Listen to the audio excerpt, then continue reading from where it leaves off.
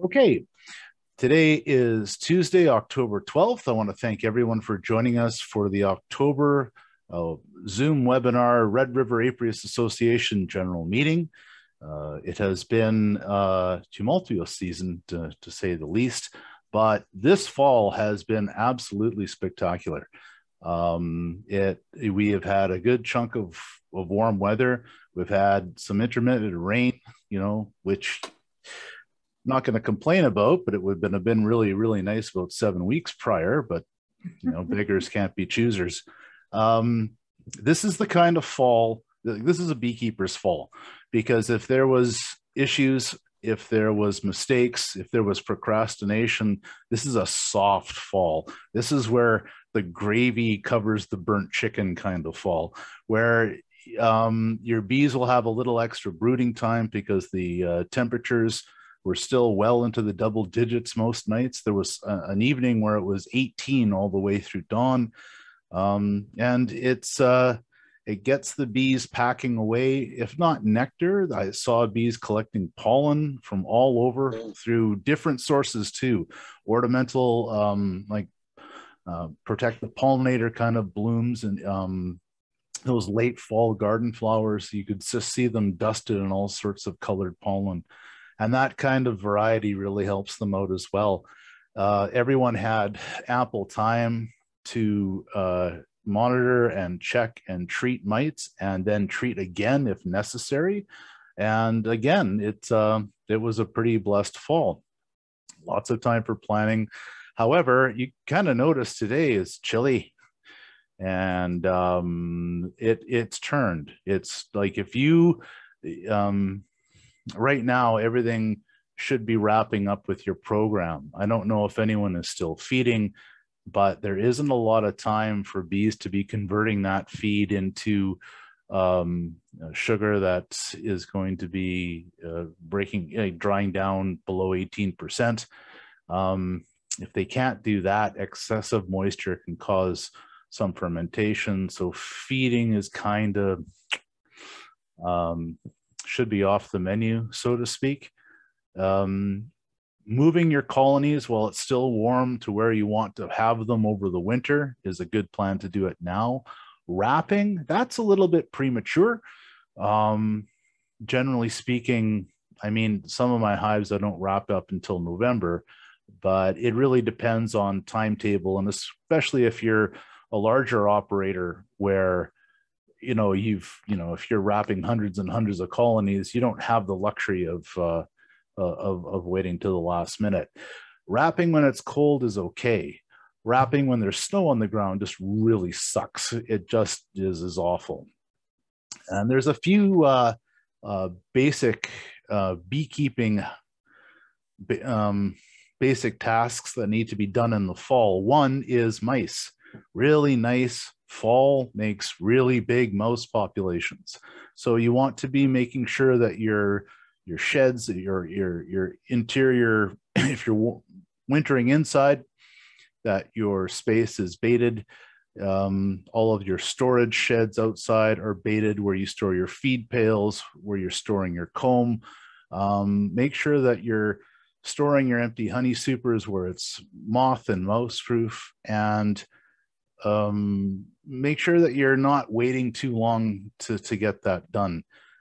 The mice can get voracious, and especially now that the fields are pretty gleaned, they're going to be looking for nice warm spaces to go inside.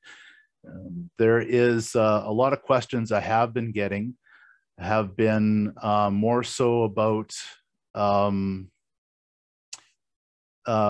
entrance reducers and mouse guards. Mouse guards are always a good thing. Entrance reducers maybe a little soon, but I winter with entrance reducers, so it's that we're going to cover a little bit more later on. But it is one of those falls where it's been nice, but the weather is definitely turning, and we really have to start thinking about wrapping things up for our outdoor chores to make sure that our bees get put to bed nice and safe. And you should know where your mites are at. Treatment options for high mite counts are pretty much well limited, getting into maybe oxalic acid. Miticide strips, there's not enough time, because that's a 40+ day cycle. Formic acid, in my opinion, the ambient temperatures are not going to make it very effective. So oxalic acid becomes kind of the go-to. One of the things in a conversation or Derek had mentioned with Riel is that we're getting reports of some pretty high mite counts trickling in here and there. So while Derek is with us, Derek, can I pass it over to you to maybe talk about that for a few minutes and what's going on out there with high mite counts? Yeah, sure. And I guess this was more passed on to me by Rael. I've been working pretty closely with Rael the last 2 or 3 weeks or so. And yeah, he's been mentioning to me that up until last week, he's been getting quite a number of calls with beekeepers with substantially high mite levels still, and whether these beekeepers were caught off guard or what happened there, or maybe they weren't monitoring properly, or what was going on. But he's still getting calls. I also had a couple calls earlier in the fall, but I guess, yeah, he thought it would be a good idea for me to at least touch again on varroa management. I know this is something that I repeat over and over every time I'm here, and John repeats too, but just stressing the importance of monitoring early in the fall. Like as soon as your honey supers are coming off, take some samples, see what your mite levels are. If they're low, right when your honey supers are coming off, a lot of those mites are still going to be in the brood, so you may still have lower levels. So if they're low, that you're not going to make treatment decisions right away. Check again, keep checking into the fall, and then you can really make some educated decisions on what treatments you're going to be using. Earlier on, if you find you have high mite levels early on, and the earlier you can make these decisions, your treatment decisions are just going to be so much greater. You have basically all the options are open at that time. If you're early in September, you can put Apivar in, or one of the other strips with a longer treatment duration. But getting to this point in the season, as John mentioned, really your treatment options are severely limited at this point. Really, like right now, you're probably limited to oxalic acid, like John said. Formic acid, maybe. Like next week is still kind of in that mid-teen temperature range, so you may still get some efficacy with something like formic acid, but the bottom limit to formic is 10 degrees, so that treatment's still going to be quite limited at this point in time. Another really important thing is, monitor before, make your treatment decisions, but monitor again after the treatment is in, so that treatment has worked. And maybe this is a good time to mention too that Rael and I have been doing some Amitraz or Apivar resistance testing this fall, and we have seen in one case signs of Apivar not working as well. And this was in an operation where this beekeeper has really been relying heavily on repeated applications of Apivar, spring and fall, and just really relying on Amitraz as a treatment. And that can lead to problems. And it's really important to be switching up these treatments and rotating. Probably don't treat twice a year with Apivar. If you treated with Apivar in the spring, pick something else in the fall to bring those mite levels down going into winter. So that's really important, because if Apivar is losing efficacy, it can really hurt your operation, but it can hurt other operations, if those mites are spreading to your neighbors. So, just be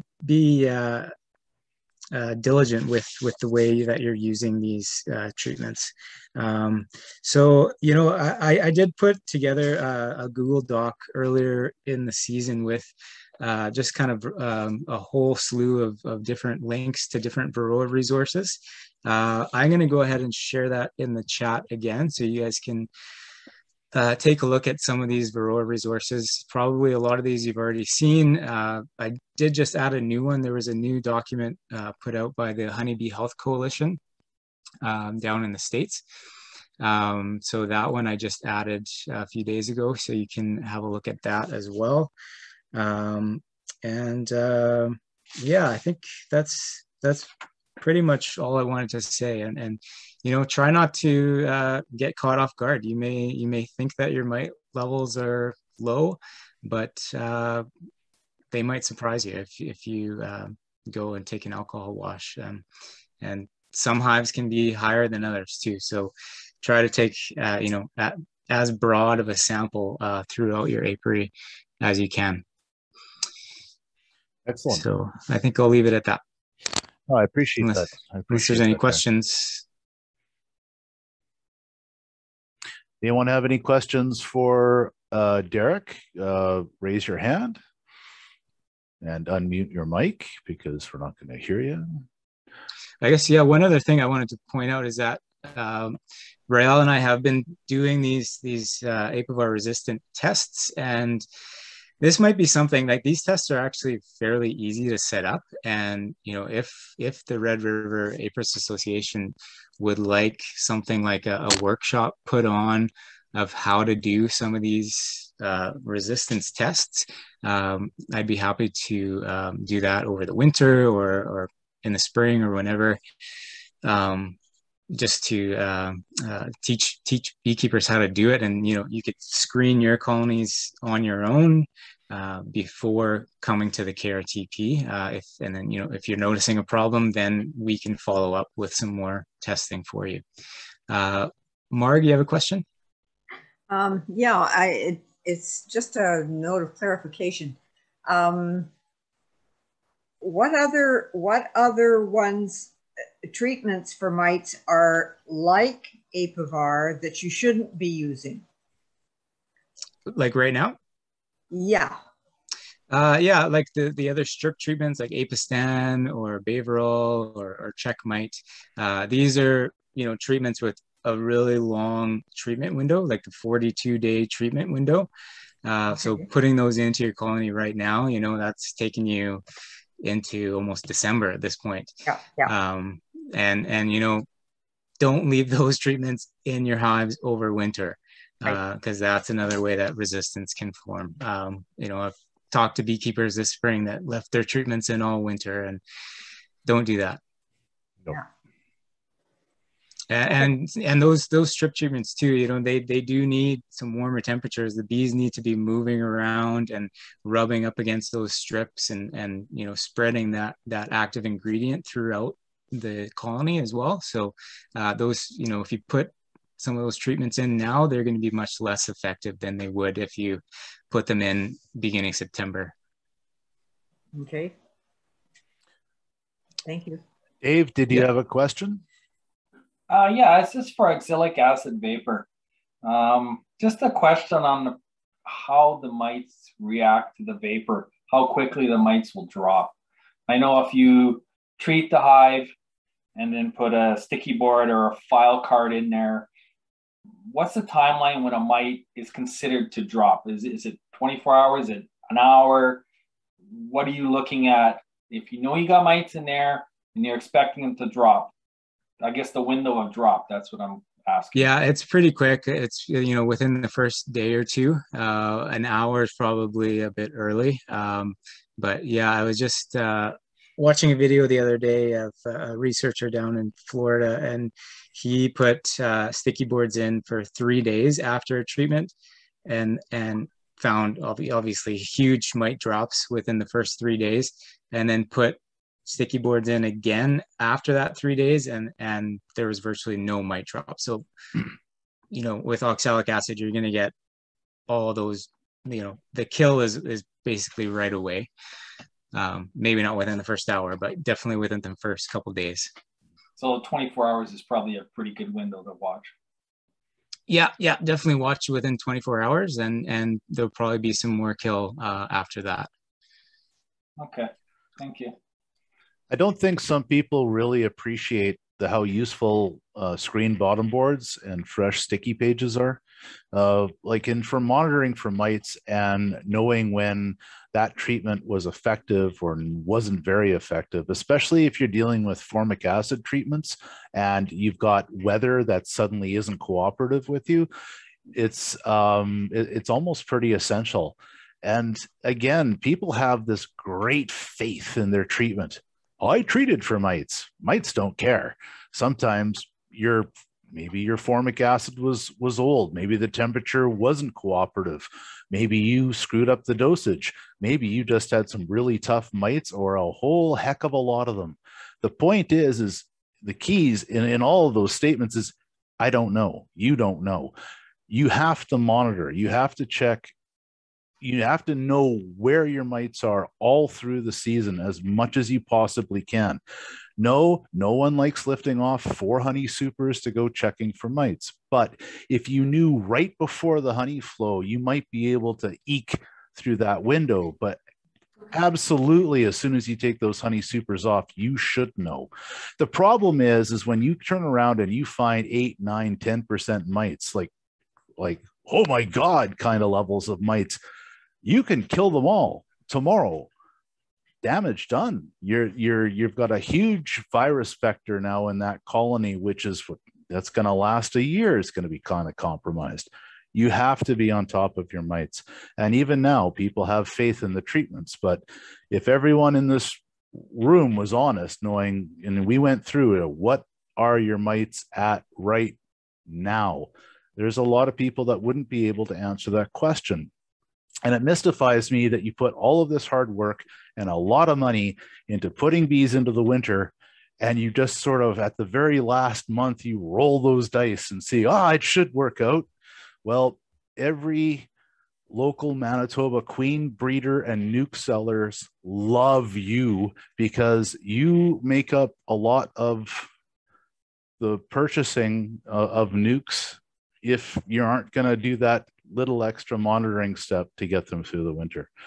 So there's our daily or our monthly Red River Apiarists Association Be on Top of Your Mites rant, and we'll close it off with that. But really, if you take care of your bees, your honey does take care of itself. So keep that in mind. Moving on to some club business. Is John Spears with us today? I didn't see his name. John is not with us. He called me half an hour before the report or the meeting. He asked me to give a quick report. Go ahead. He basically mentions that the account currently has $9,580.41, and there's about $1,849 of checks that need to be cashed that we have issued out. I think one of them, Derek, you may want to take care of that item. And one of our speakers didn't cash. So those are items that we're waiting for it to be cashed out. Okay. There's 180 members currently. So that's a good sign. And of course, the end of the year is coming and we'll be looking for new renewals. So we encourage everybody to begin that process. Excellent. Thank you, Tim. I'd like to call on Mark Smith for a MBA report. I know you published one, but if you want to give a quick synopsis, now is your opportunity.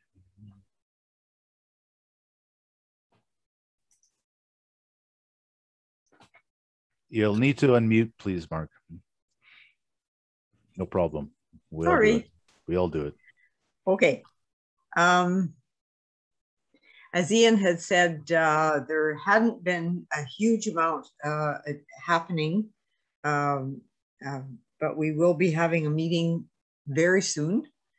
One of the things that I had left kind of hanging at the end of last meeting was that the whole issue of the drought relief, and we made a unanimous decision at the board level that we would, the MBA board, that we would not be applying for that, as it seemed that things were a lot better than than everybody had kind of thought they were going to be.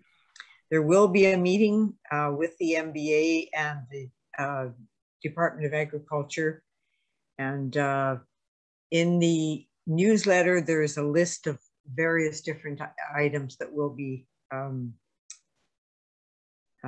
discussed. Okay, Ian, anything else you wanted to add? Yeah, just a quick note, just to thank the Red River Apiarists Association for the donation to the KRTP. I think the amount was $1,200. And I'm pretty sure Nadine, maybe she hasn't cashed that yet, but cash is king to this program because we can leverage it. So we'll be able to take that money and flip it a couple times there. So thanks for that.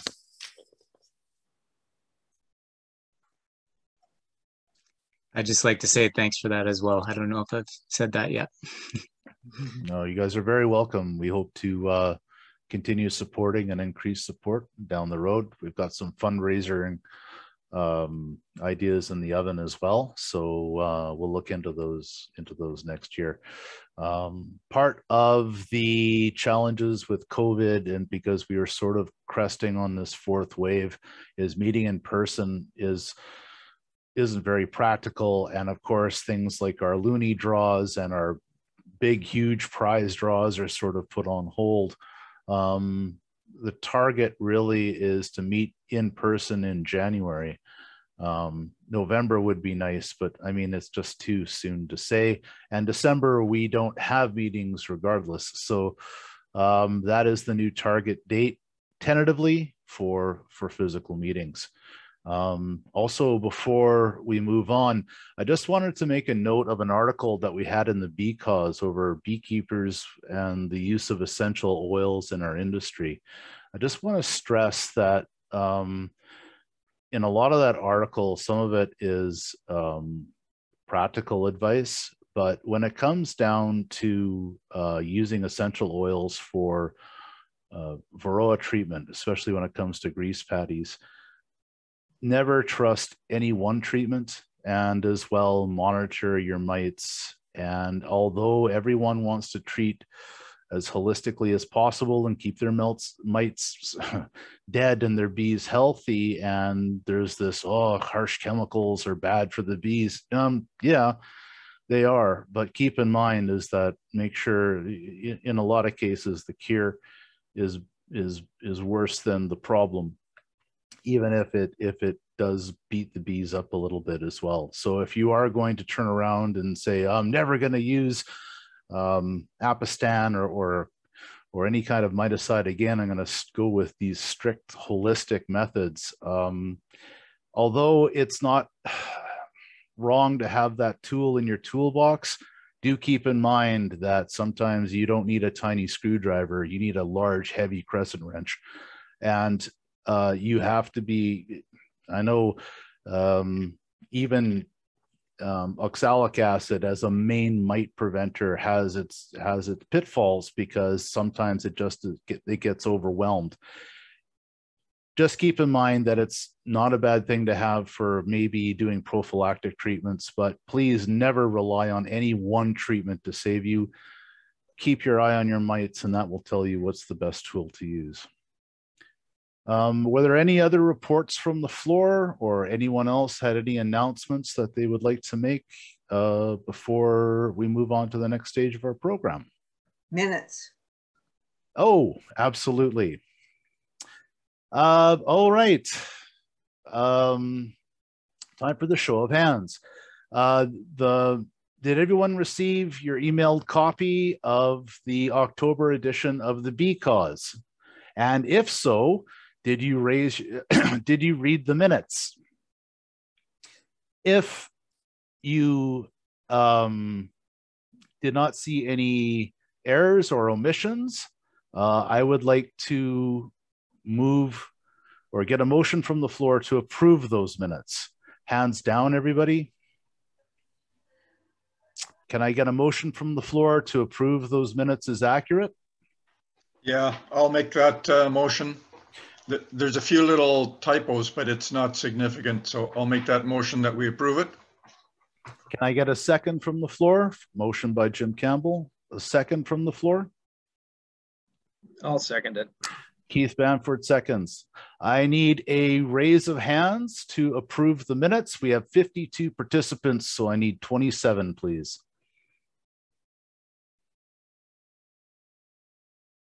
22. Do I hear 24? Okay, we're at, come on, 26. We need a little bit more enthusiasm. Well, you had that applause, so you know. You know, I'll take the applause. Take applause. Okay, we're at 30 participants. By motion majority, the minutes are approved and passed into record. Thank you very much, Keith and Jim, for the motions. Everyone can lower their hands. All right. I would like to turn it now over to Tim Kennedy, who will be sort of doing a framework discussion on what you are finding in your hives.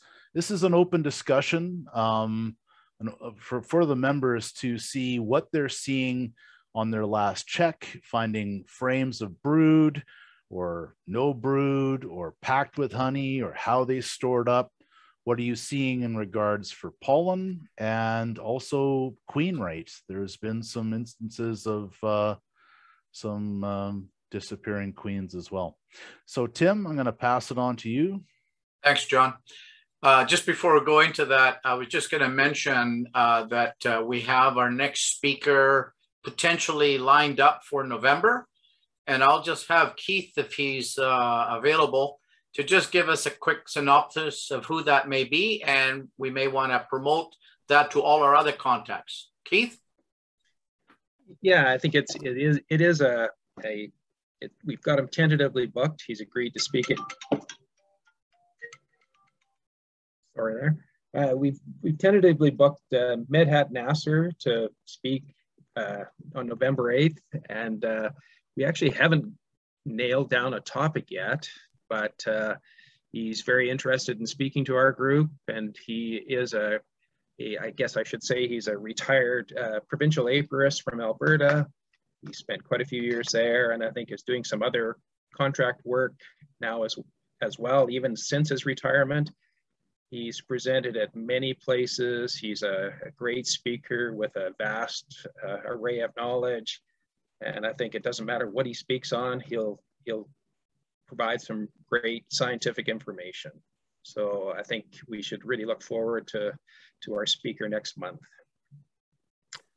Thank you, Keith. Excellent. So if anybody has any question, we'll have more information on that and the newsletter or before that.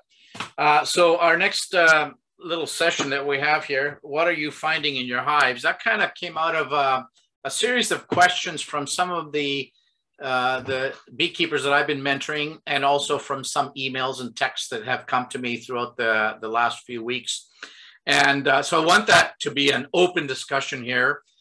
So there's no experts, there's no right or wrong answers, except for, could you share with us what you're finding in your hives?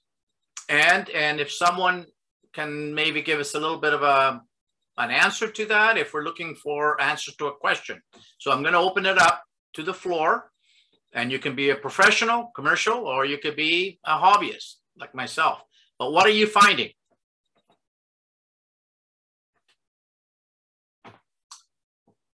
I'll be picking on you if you don't answer. Yeah, we will drag you out into the light, so you might as well. Ron, you've got your hand up? I do. Can you hear me? We can hear you. We can hear you. Okay. I'm brand new to this.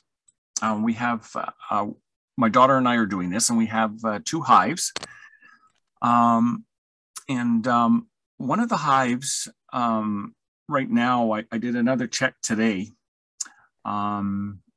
we can't find that queen to save our soul. But we've got lots of brood. Today I noticed there was still a little bit of larva. Neither one of us have been able to see an egg yet. But the comment on what I'm seeing on this hive is that the newer bees, they seem to be a little darker. They're not the bright orange or bright yellow striped and stuff. They seem to be a little darker. They're definitely not drones. They've still got the nice stripes and stuff, but I don't know if that's unusual or if it's because it's a new queen that's in there. It's not the original queen we started off with in the spring. We had a swarm on that one. So, but I just find that their back ends and their bodies are darker, and I don't know if that's a problem but like I've got lots of brood. They've been packed. There's lots of pollen. They've got storage of honey that they've got ready for the winter and stuff. They've been taking in the feed nicely. So I'll just leave it at that's different. The other hive we have, they're doing well, and the bees seem to be brighter color. That's all. Ron, how many frames of brood do you have in that?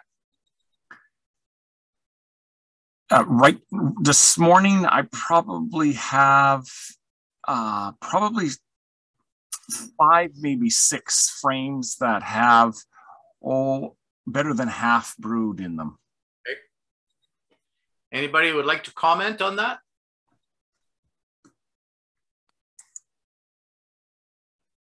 Yeah, I could comment a little bit on that. Typically this time of year, I don't like going down into my nests because there's not a lot we can actually do. The hives are setting themselves up, and you have to appreciate the nest is setting themselves up for winter. So we typically don't see a lot of brood. The queen shut down, and just our active feeding, we kind of restrict and backfill that nest off and drift them off into winter. So generally we don't see a lot, but you're seeing 6 or so frames of brood, and then you're seeing a change in just the color of the hive. I would suspect that maybe that colony's gone through a queen replacement, and you may be just seeing different genes expressing itself through the new bees. I will find that later seasoned, like I'm finding quite a few of my hives this fall seems to have replaced the queens later in the season for some reason, and a lot of them seem to be doing it successfully. So that's good.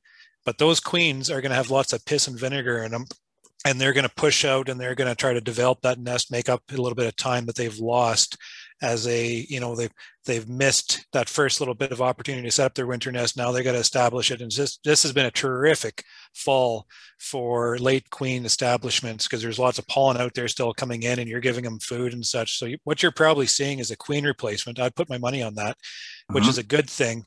And a little bit of brood going on in there, just setting themselves up real nice. So I'll just make sure, are you in 1 box or 2 boxes? We're in 1 box.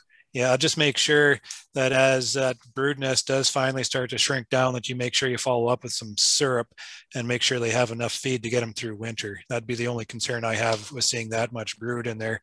Also watch for varroa mite because you had it break earlier. Have you done any treatments? No treatments. I did a check a couple of weeks ago and only had 1 mite. Okay, so you're in pretty good shape then. You won't have to worry too much about that. You could do an oxalic acid vapor just to, make yourself feel good. But for the most part, I think things sound pretty good. Just got to make sure they have enough feed in there. But I know it's hard. It's really good. I will never tell someone not to go down into a honeybee nest because you have to get down there to figure out what's going on. Even this time of year, it's kind of foreign to me. But this time of year, if you can help yourself at all, just try to stay out of there. You couldn't find the queen, you risk killing her. And there's no real, because there's lots of honey and lots of bees and everything gets mashed up, So she's probably on the sidewall, but, Oh, okay. Yeah, she could be hiding on you. I wondered if it was a different strand of bee like you're suggesting. So that's kind of what I was hoping for. And, just praying that it's not a bunch of worker bees laying, but I don't see those signs. No, you'd see that in the brood nest too. Like you'll probably see a nice your brood frames are good, right? Or are they? Yeah. No, you they're know good. you know what a drone layer looks like? Yes. Yes. Yeah. It's a rounder bump. Yeah, that's right. So if you're not seeing that, then you're laughing. You're in the No, we're not races, seeing I'd that. say. Oh, well, super. Yeah. Thanks for your help You or bet. your comments. Appreciate it. Excellent. Good. Anybody else? Warner, are you here? I think I saw you here somewhere. Yeah, I'm here. Hi, Warner. What did you discover in some of your hives there this late season? That there was very little brood, and they were getting set up for just filling up for the backstock, just filling everything up. And I did get a bunch of pollen. I saw a bunch of pollen in there too, but I'm still curious to see what other people's opinions are on my issue with that weak hive, and I may have to combine it with the queens. And you suggested a possible queen reducer in there? I mean, queen excluder. Okay. Yeah, Warner, you want to explain a little bit your situation that you had there? I got visited by a bear, and he visited the same colony twice, and he left my other colony alone. And I thought I would have lost the queen, but when I put the colony back together again, with very little food or anything like that, I've been feeding them. And a week later, I found out that I had a queen there. But I'm afraid I don't have enough, the bees don't have enough supplies to last for the winter, and the numbers. But my other colony beside it does. So I was thinking about merging it, but the issue is 2 queens. Hey, anybody here have a suggestion with one very weak hive with a good queen and the other one very strong with a good queen?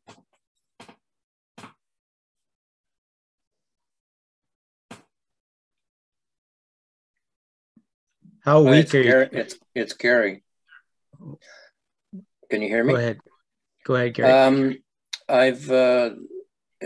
Did I understand him to say that he's concerned about enough food for the winter for the weaker hive? Because obviously well, maybe not obviously, but I think that given my situation, I may have some frames that he could have with honey in it.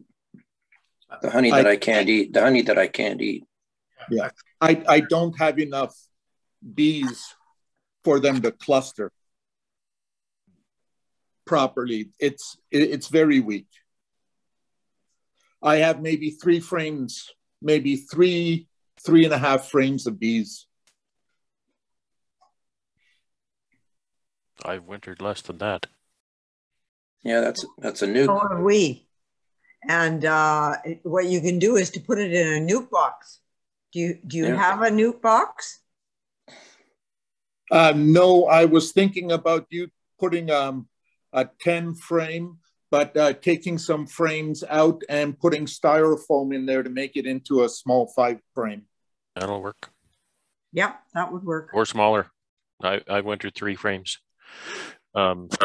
indoors, so you could, stick it in a back corner of a garage or something, perhaps. Okay, so we wouldn't suggest trying to combine them at all, either with a sheet of paper or anything like that. But you've got the 2 queens. So the pheromones. Pardon? Is the one strong hive, is it really strong? It's not super strong. It's not as strong as my other 2 hives somewhere else, because it has been toppled over, and I did lose some of it. I do have a fair amount of bees in there. Yeah, I'd be more inclined to do something from the you know, paper it onto or with a queen excluder and paper it on with a very strong hive, but Ian would know better than I do. Yeah. I'll just make one comment. Sometimes if you worry too much about the small colony and rob from a bigger one, then you end up losing both of them. So right. Maybe, you know, focus on that small one, maybe try to set it up like Brad said, or Marg said, to restrict the space into a nuke or something like that. And you can maybe winter it on top of another colony to share the heat as it goes up, like keep them separate, but just maybe put them on top, or maybe put them in your garage. I don't know, kind of protect them a little bit. I've also wintered small units, and one of the keys is a really good queen for good wintering, because they will do some winter brooding there. So you might have a chance. Yeah, don't give up on them, but I'd be careful how much fussing you want to do between colony work like that. Okie dokie. So best thing is keep them separate and condense it. Make it into like a nuke. And insulate it if you're doing it outdoors.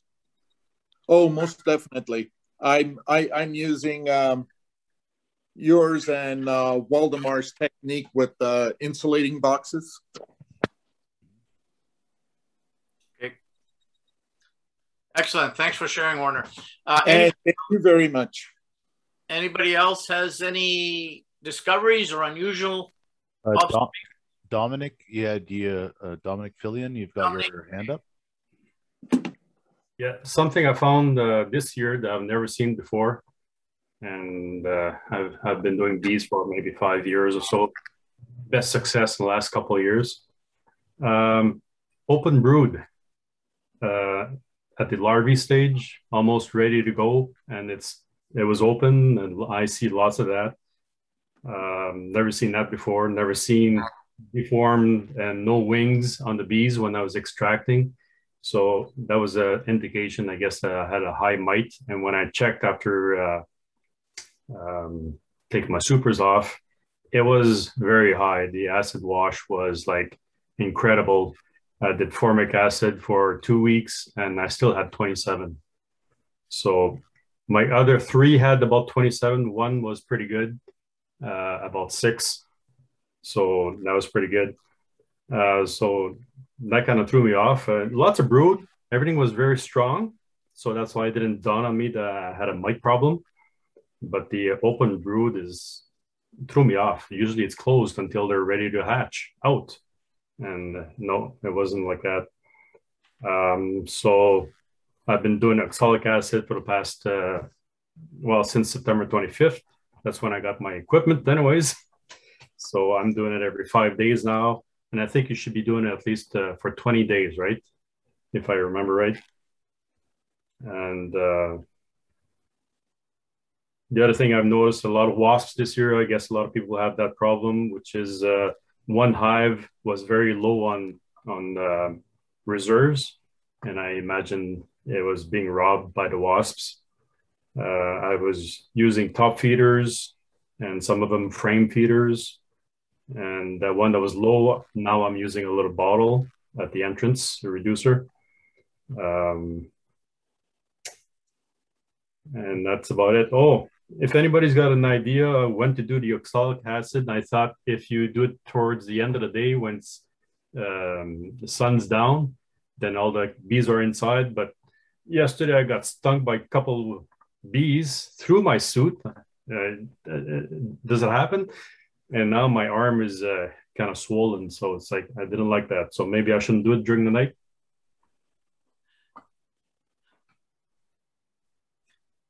Yeah, I'd say do the oxalic more during the day, and the bees are going to be a little more active with the heat of the day and moving around, and you be able to penetrate that cluster a little better with the vapor. If you're using a wand, lots of smoke, you're messing with the entrance, and that's where the guard bees work. So that's why you're getting stung.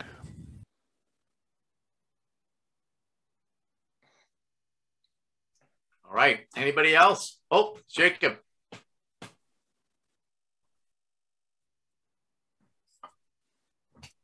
Hi.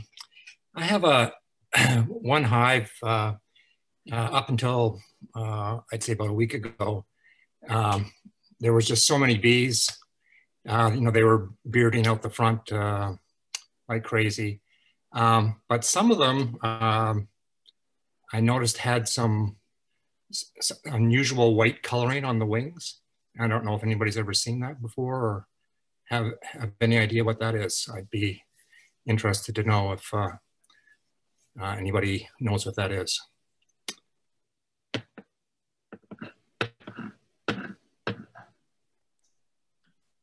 Did you do an icing sugar wash of any sort? No, I didn't.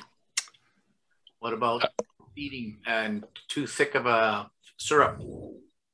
Well, I did use a 2-to-1 mixture, so that I guess that's pretty heavy syrup, and maybe some of it. You're suggesting that maybe some of the sugar came out of solution and yes. If it's not mixed well enough, it could crystallize right on the frames. Okay, thank you. I've had an annual occurrence of a white pollen making a sort of more of a stripe down their back, but you described white on their wings, so that doesn't sound like quite the same thing, but I've seen that annually. I don't know exactly what flower it is, but it must be a flower that they have to burrow down inside, and they come back looking like little flying skunks. No, it wasn't like that at all. It was just on the periphery of the wings. And it was only on about half of them, so I'm not sure. And it was only on the ones that were outside of bearding on the outside of the hive. So, yeah, Jacob, are you still feeding right now? I've finished feeding about a week ago. Did you notice a problem while you're feeding, top feeding? Yes. Yeah, I find that when you're later on in the year, when they're full and you still have pails on, the bees aren't taking the syrup. Daytime, nighttime, you'll get the pails drip, and the drip just is relentless, just drip, drip, drip, drip into the cluster, and it gets on the bees, and they can't handle it because their stomachs are full of syrup and their cells are full of syrup, and they can't do anything with it. And I find that these bees will have syrup on them, and then they'll evaporate and kind of form little crystals on the bees. And those bees that are covered with sugar will cluster on the outside of the hive, and they'll just continuously groom themselves to try to get that damn sugar off. And typically it's on their wings. So what you're explaining is exactly an overfeeding issue. So they should have enough for winter then. I would say if they don't have, if they can't take any more, they probably have enough. Yeah. And I spent too much money on syrup. Well, no, I don't know if you can. Well, it depends. Can't do that. But yeah, they'll use it next year, so don't worry about that. But starving is worse. Okay, thank you. Heather? Hi, okay, I have a couple of questions. When I took in the fall, like probably beginning mid-September, I did the not oxalic acid, Formic Pro treatment. And then when I retested, I had very low, it was quite low going into the treatment, fall treatment, but after treatment, my counts were for all 3 hives, 1 per 300, 2 and 3 mite count. I haven't checked since. I'm wondering, I just assumed that I wouldn't treat anymore because it was a low count. Would you suggest that I do oxalic acid, or do you think I'm okay going into the winter? You know what? Doing a treatment of oxalic acid, even if you're completely in the dark where your mites are, and it's not going to hurt them. It's a little bit of extra insurance, regardless of what I use for my fall treatments. Usually just after Halloween, I'll do an oxalic acid vapor, and just because it's not a lot of time. It's 4 cents a colony, and it's not going to be detrimental to the bees, and it just gives them, that little last poke in the mite's eye, and a little bit of insurance. So I would suggest, yes, absolutely. Okay, so I don't have, because, oh, I'm sorry, go ahead. No, you mean, even if you did one now and then one later on towards the end of the month, that would be even better. Now, I take it you don't have a vaporizer? No, I was going to do the dribble method. If I think the weather is going to be quite conducive to that. Okay. This week, like of course are you running singles or doubles? I switched to singles this year. All right. Well, you know what? There is the recommended treatment that Riel sends out every year. Right. If you don't have it, I can email that to you. I've got it. Yeah. Okay. Just follow that very carefully. Okay. Remember, when you're handling oxalic acid, it is an acid, and take precautions. And yeah, then I would, as long as you can open them up and it's not, 3 degrees, and even then you can still do it quickly. But yeah, absolutely. There is no downside. Go ahead. Okay. Yeah, I've got everything, the syringe and everything to do the dribble, so I'll do that. My last question was, I had a queen.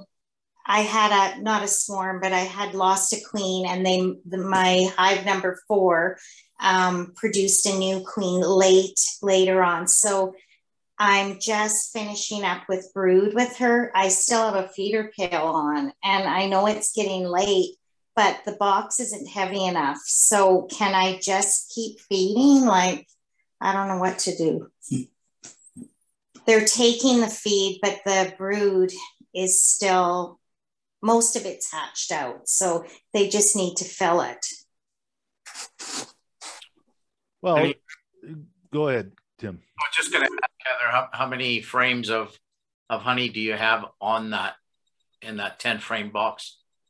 Well, I was when I went home, because my hives are 2.5 hours away, I was home this weekend, and I was going more by weight.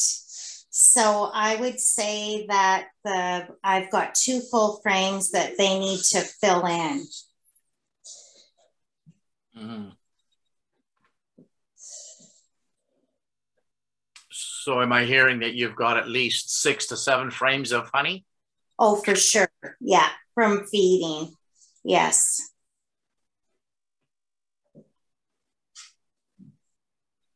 And you found pollen bee bread? Mm-hmm.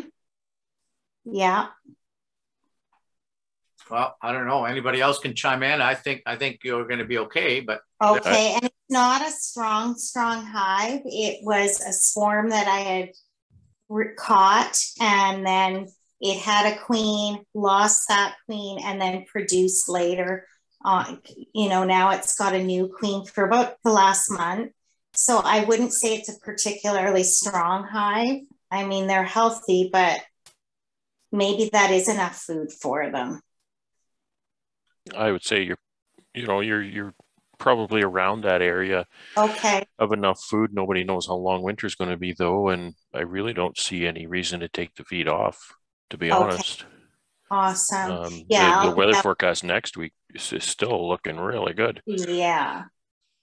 Yeah. Okay. Well, that really helps me. Thank you. Because when I go out on the weekend, I'll do the oxalic on my hives, take the feed off. I left feed on for that one hive. So we'll see where it's at then. Thank you. You're welcome, Heather. We have another with their hands up, and we'll have that as the last participant. Okay. Good.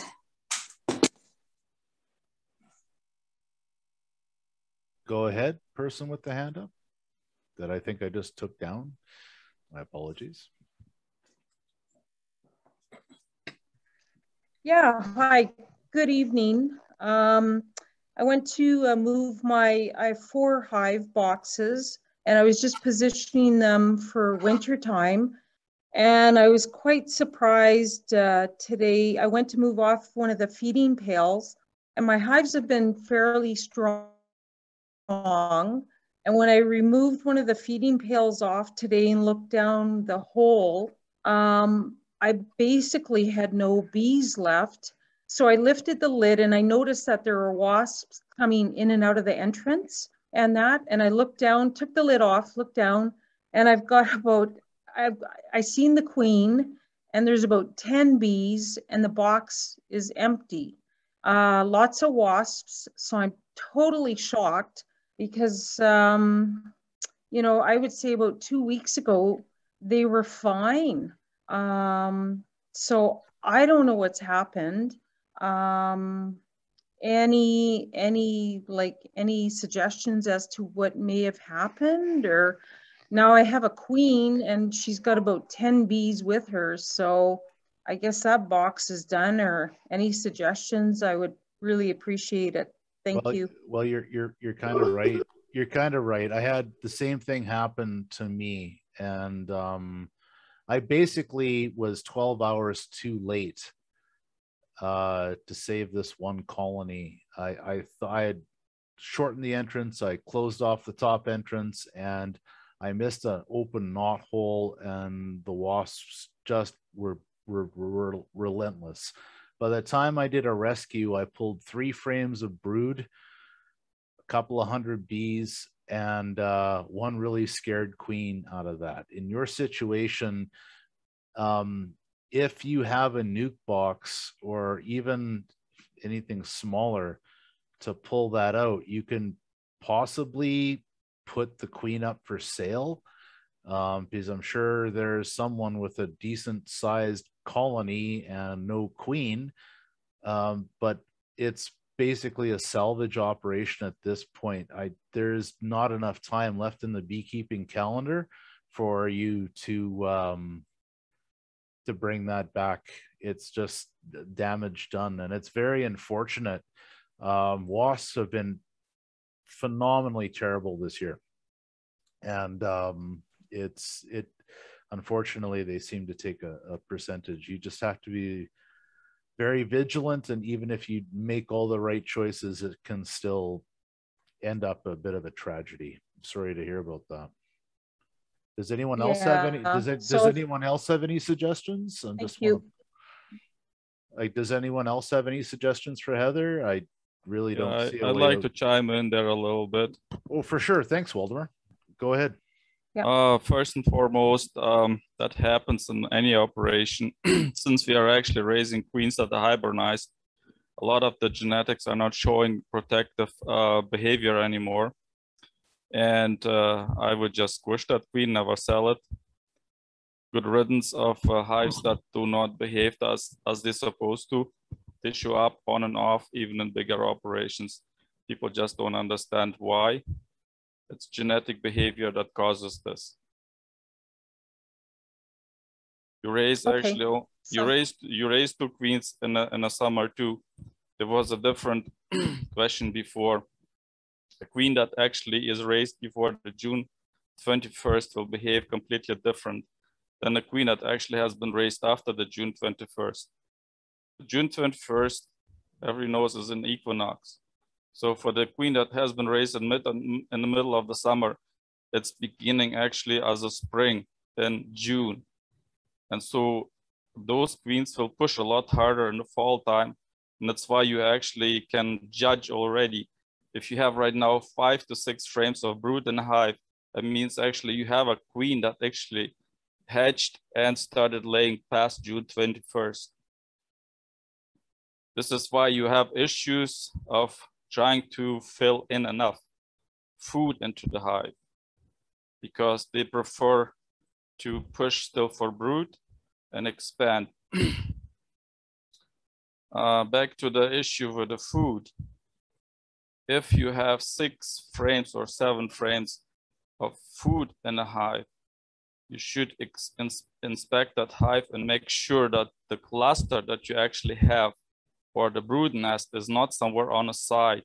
It has to be centralized, even if you have to physically move everything into the middle.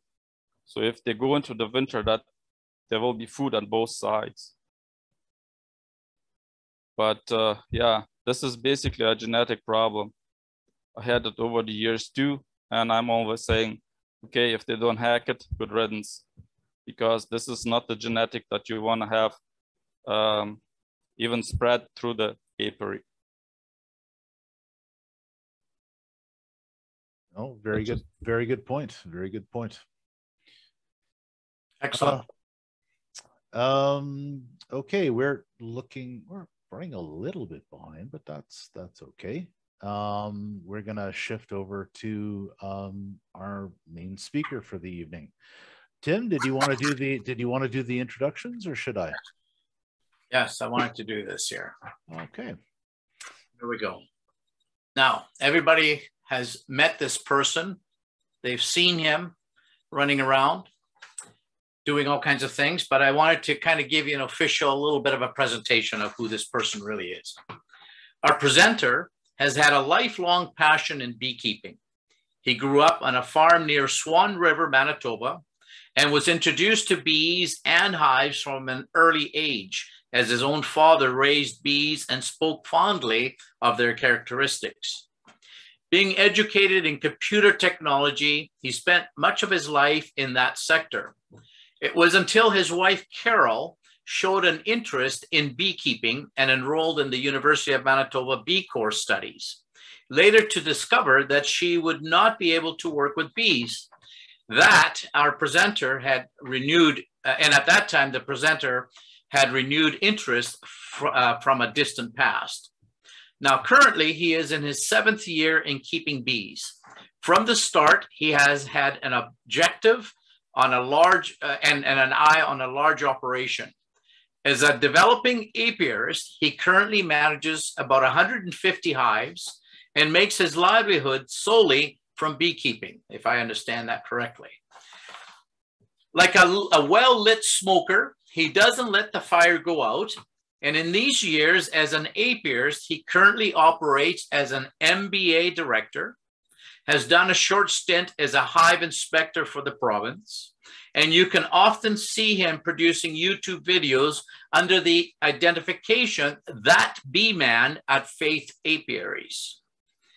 Digging further into what makes this person tick, you will discover a kind, gentle, caring individual with a philosophy such as nothing worthwhile is easy, or you cannot force bees to do what you want. You need to get on board with what they want. Now, some of us may brag about our honey being the world's best honey. However, our guest knows that he indeed has one of the finest honeys in the province. And he knows that once you have tried the rest, you'll be back. So speaking on the topic, my beekeeping journey, please unmute your mic and give Brad Hogg a big welcome. Yay. Hey, good stuff there, Brad. Okay. Thanks, Tim. Well, I think Tim has pretty much blown up my presentation. So thanks, everybody, and have a good evening. Sorry, Brad. That's okay, Tim. No, that was really something. I am very, very new at this presentation thing, and I'm going to be reading a lot of it. I've made a lot of notes here. I've got a little slideshow to share. And so I will share screen. I'll share that.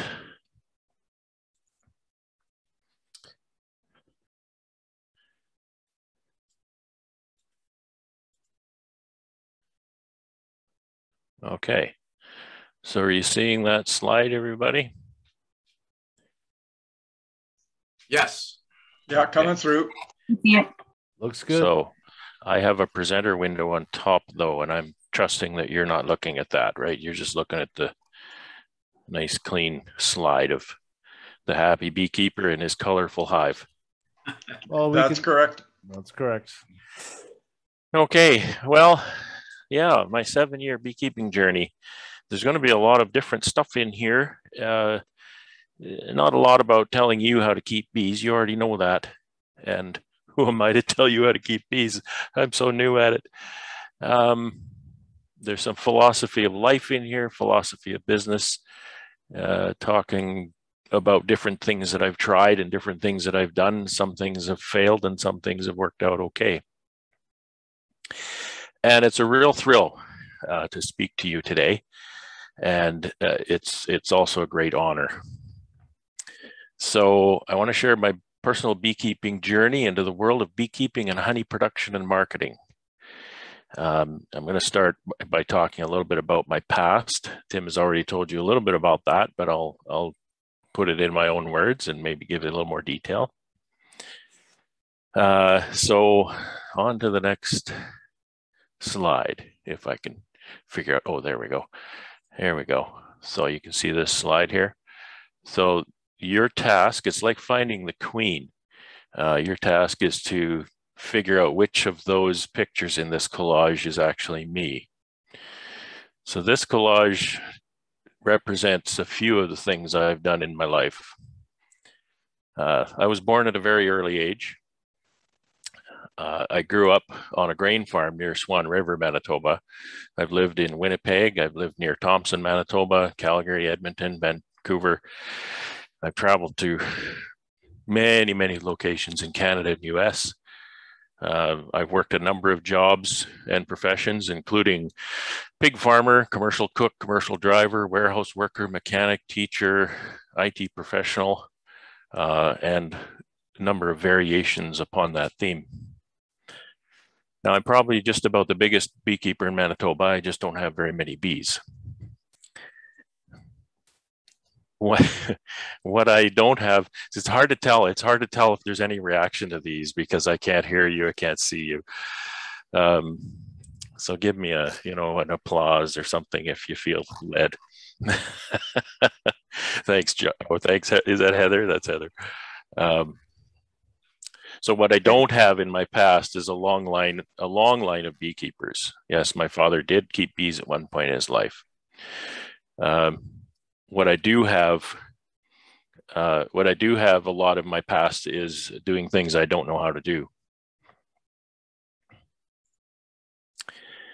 And this is my little slide on that. This is not a philosophical thing I live by, but it is something I discovered a few years back that kind of characterized what I've noticed as a pattern in my life. Pablo Picasso is attributed to say, I'm always doing that which I cannot do in order that I may learn how to do it. And in my words, how I say that is, I do not do because I can, but rather I can because I do.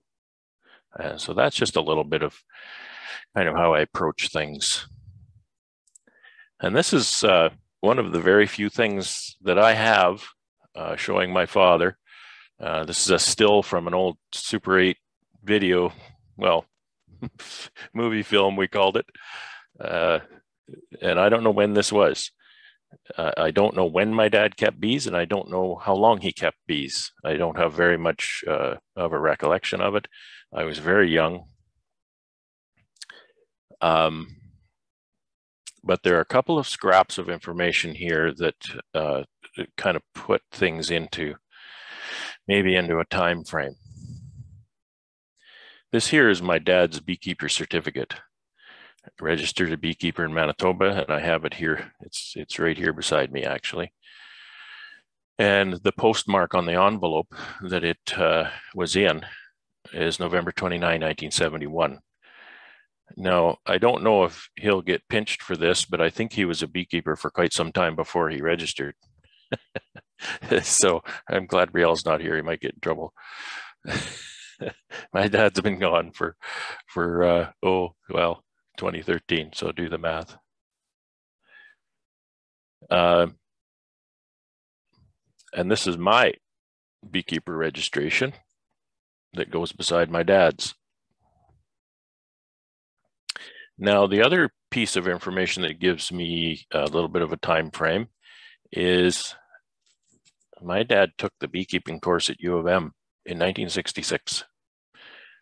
And I would have been about 3 months old when he started that course. And my certificate is dated exactly 50 years later. Wow. So there's a little bit of trivia there, and I'm so glad I have those documents. You know, 50 years between his beekeeping and mine. It's not like I held them near and dear to my heart for 50 years. They came into my possession later on from my siblings who had them.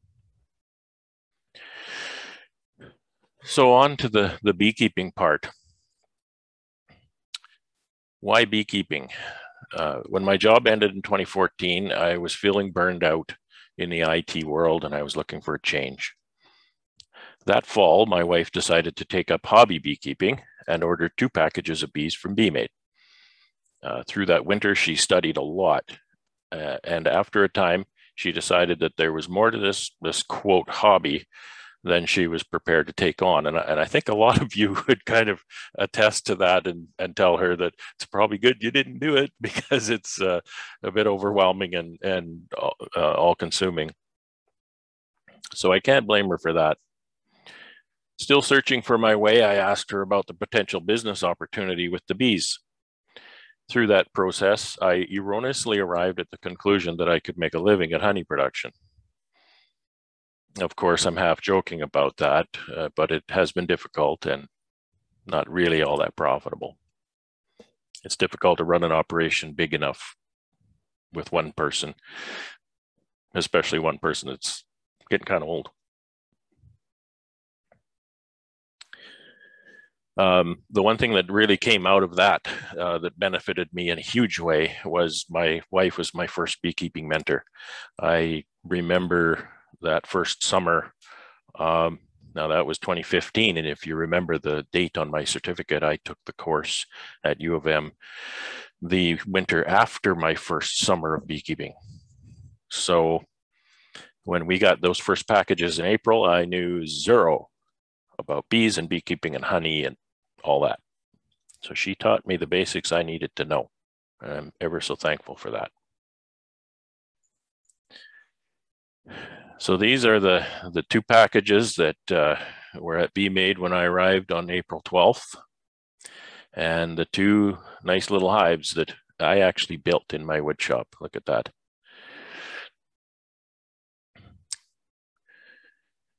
I'm just reading this, and some of it I've already talked about, so I'll skip over those parts so I don't bore you. So I've been mentored by who I consider to be some of the most experienced and knowledgeable beekeepers in Manitoba, and even a few from elsewhere. So in 2016, as mentioned, I took the U of M course. I've also had the pleasure of working for the province of Manitoba as a bee inspector for 2 seasons, during which time I learned a ton about bees and beekeeping. I have been a member of Red River Association and the Manitoba Beekeepers Association for most of my time as beekeeper, and I have been a director with the MBA since 2017. And I'm not here to tell you how to do it. In fact, if you ask me a question, I'll often simply say, I don't know, because there's so much I don't know. If I do give you information about a process or technique, I'll always assume that you'll take that as the start of understanding and mold it to fit into your management style as a means to serve your goals and objectives. Unlike many of you, beekeeping is my full-time job, and for much of the year, it really is full-time.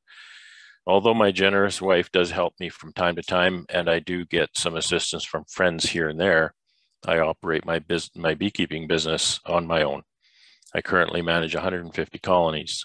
This task keeps me busy, but I do empathize with those of you who have jobs besides beekeeping, as I know how demanding the bees can be. I have the advantage that I can devote 100% of my time to my business. To be a sideliner who's got evenings and weekends, I can't imagine doing that. That would just be so overwhelming and frustrating because the bees just have that whip, as one of my esteemed mentors often says. Having grown up on a farm, that kind of life was not foreign to me, so that was a fairly smooth transition from a desk job into farming.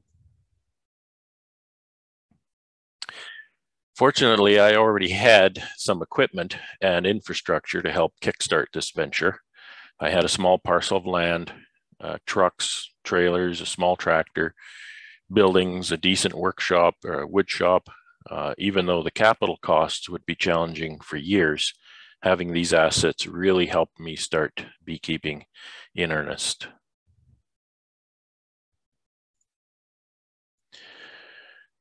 From a beekeeping perspective, I grew my colony count from 11 colonies the first summer, 7 packages from BeeMade, and 4 nukes from Scott Creek Honey to my count of 150 today. Now you say, I got 2 packages from BeeMade, not 7. Because our plans had kind of changed. When I was picking up my first 2 packages, I said to Tracy, having never met Tracy before in my life, so you got any spares? And the next day she phoned me and says, yeah, I have 5 spares. So back to town I went. And so we ended up with 7 packages. And there they are in all their colorful splendor in my yard. So if you look at this apiary, there's a few comparison pictures here. You look at this apiary from my first summer. And this is kind of what we're looking at today. There's 3 yards. The bottom 2 yards compose 32 each, and the top is my home yard, and it gets all of the miscellaneous stuff and the increase. So there's about 85 colonies or so there, and that's a lot in 1 yard. I have had many successes in my increase, but also many failures and setbacks.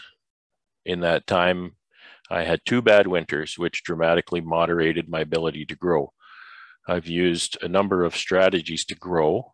I've made splits with purchased queen cells, splits with purchased mated queens, OTS splits, purchased nukes, made splits with my own grafted queens, etc. I guess you could say the only thing I have never done since my first day of beekeeping is buy a package of bees.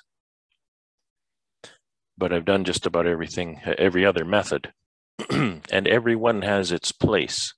I would not say that one is an excluded method from how you should grow. So, to me, everything is a balancing act. There are a few black and white rules. And this doesn't just go for beekeeping. This is life. Wisdom is knowing which side is out of balance and knowing how to bring things back into balance. And now a little bit of practical information here. So my basic management process at the beginning, 2015 to 2017, I managed doubles. And I think with this application, I can point. Can you see that pointer? So, so after my first year, the 2015 apiary that you saw was, standard single bottom board, standard telescoping cover, etc. The next year in 2016, I switched to a 2-way pallet, and I don't know what you call them, but these the hives are side by side on one pallet, and a migratory cover. But I was still running doubles. Doubles are, I've heard Riel say a number of times, doubles are training wheels, and that's not meant to be a demeaning term at all. But doubles do help you not fall over quite as easily. If running singles, especially I mentioned earlier about, having that day job, having evenings and weekends, doubles are a good thing for that, really, because singles, you may, at certain times of the year, you may not have that luxury of saying on Tuesday, well, I'll get to that this weekend, and that's not going to be good enough sometimes for singles. So doubles are good that way. In my context, doubles are not. They're a lot of extra expense and a lot of extra work. If you can imagine, 150 colonies, put that in doubles, it's 150 more boxes, first of all, 1,500 more frames. So just do the math on the expense, regardless of any other issue. So you can see on this side, singles on the two-way pallets. Then in, and that happened in 2017 and so in 2017, 2018, I ran, this is a 2-queen system with a single or a common honey super stack. And there's a specific reason I did that. For the first few years of beekeeping, I used an IPM strategy to that's called drone trapping or drone culling, drone removal. So during the honey flow, when these supers start stacking up as they do, I have this small cover on the side here, which gives me access, easy access to the first 5 frames of that brood chamber. And one of those frames was my drone frame. So I could go in there, and of course you need to cull your drones every 3 weeks or less. And I could go in there and cull that drone frame every 3 weeks without lifting honey supers off. This is a very viable way to run things. The bees get along just fine. They don't tend to cross over though. If this colony is stronger than that one, this side of the super will fill up faster than that side. There are times when I've actually picked up that super and turned it around just to give the strong colony some more work to do. One of the main reasons that I didn't like that system, other than the fact that I needed a lot of equipment in these little lids, is that if one side of this, if one of these colonies has a queen failure, there's enough pheromone from the other side that they won't requeen. So I ended up having more complete colony failures than I really wanted. I would go into these and there would just be practically nothing left, you know, in a matter of weeks. So I've dropped this system now. You know, that drone trapping, scientifically speaking, it does have an effect, and it is a positive thing for mite control. It's not a standalone, and I've been able to, with Apivar and oxalic acid, been able to keep my mites under acceptable control without that strategy involved. So this last corner, the bottom right, is just my current setup. And just the only thing I really want to mention about this is you may notice that this is the front of the hives and the hives are facing each other. It's just a little bit of a different way of doing things that I had never seen before. And I firstly did this in the fall to help each pallet of hives would protect the other one from the wind. And I think that has a really good effect. Great side advantage is I have all this space on the side and the back and the other side. I can work bees and I'm nowhere near the entrance. And it's just a huge benefit. I see other people working bees and I forget about that not everybody does this, and you know, they're always having trouble with the bees and everything. And I sit here on a super in my shorts and, you know, usually not a problem. Of course, once in a while, you have some trouble.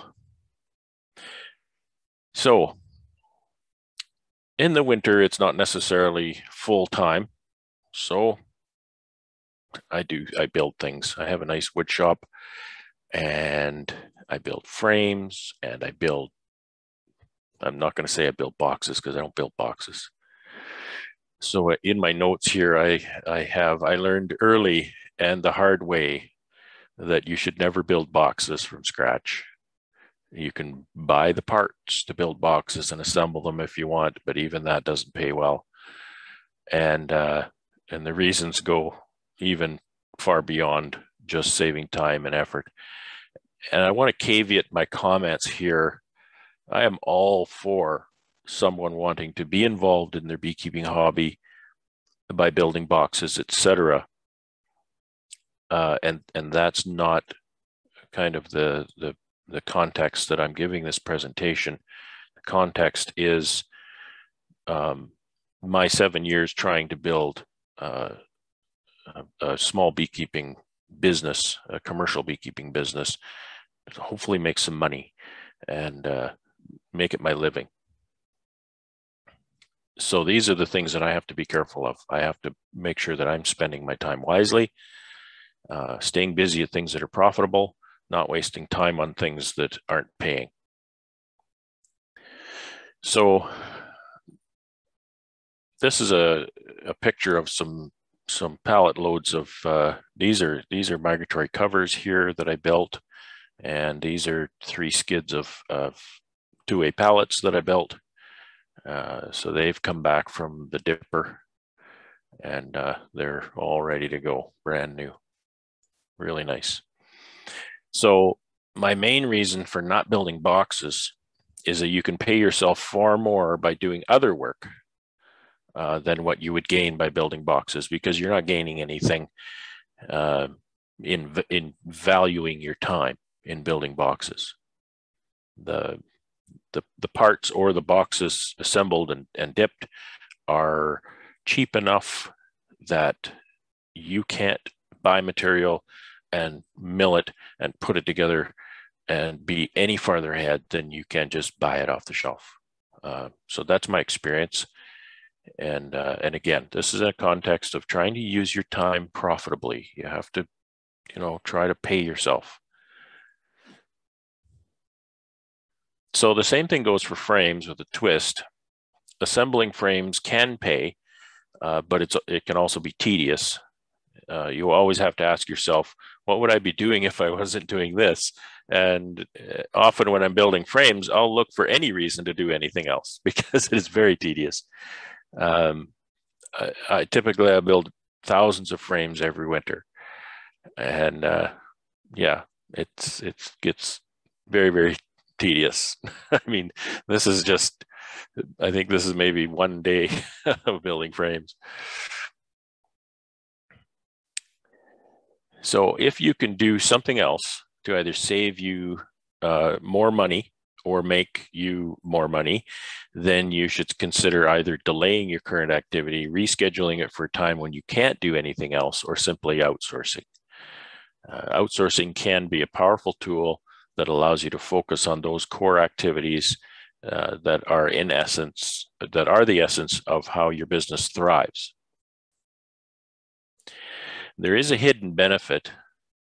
Sometimes doing these jobs that fine well are not making you a dime will pay off in the future in residuals.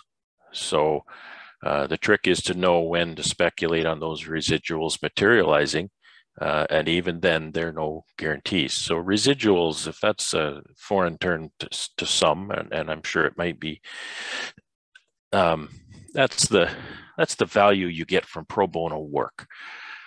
You do a good turn and it returns to you later on.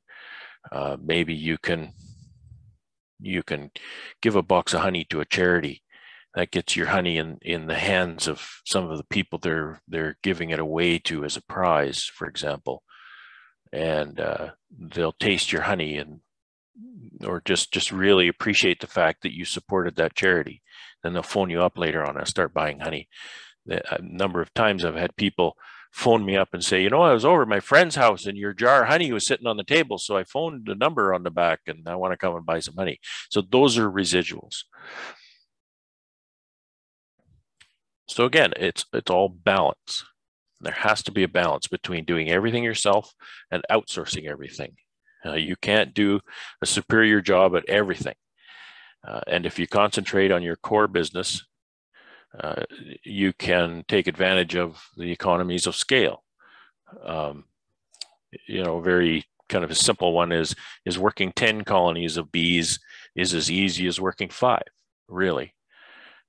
But if you're trying to be everything to every part of your business, you might not have time to work the extra 5 colonies of bees, and thereby you're missing out on the revenue from those colonies. You cut your revenue by 50%, so you can have time to build boxes, which saves you this much, right? So You always have to be wary of what's paying and what isn't. On the other hand, if you outsource too much, you'll find yourself either with nothing to do or just doing jobs that either pay you or save you, that neither pay you or save you money. You need to keep busy. You are your most expensive employee. You get the best value from your time and energy as you can, and you outsource the rest. Even when those jobs that fall on you are not the fun jobs and not the easiest jobs, etc. Also outsource jobs that you are outsource jobs that you're just plain bad at, and recognize your limitations while still challenging yourself. So again, there's a balance there. If you say, well, I suck at this, so therefore I'm not going to do it. Well, you haven't challenged yourself enough to say, let's try this and let's practice at it. Grafting is one really good example. I've spent a couple of summers practicing grafting and actually getting pretty good at it. The grafting part I'm really good at. But, I'll have somebody come visit and I'm grafting and I'll say, here, try this. And it's like 15 seconds. They say, well, I can't do that. It's like, well, you can't play the violin either, can you?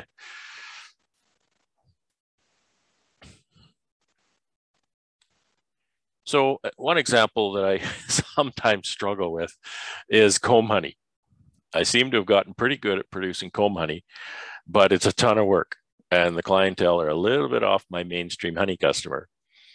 The cutting and packing come at a bad time, harvest time, and it's tedious work.